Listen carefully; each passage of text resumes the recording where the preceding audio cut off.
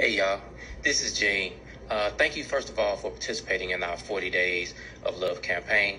One of the things that we're doing in this campaign is we are performing random acts of kindness. It's real easy to be kind.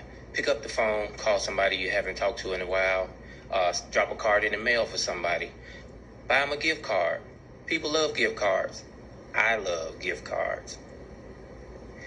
Listen, when you do these acts, do them for family, for friends, for a stranger, and even for somebody who may not like you.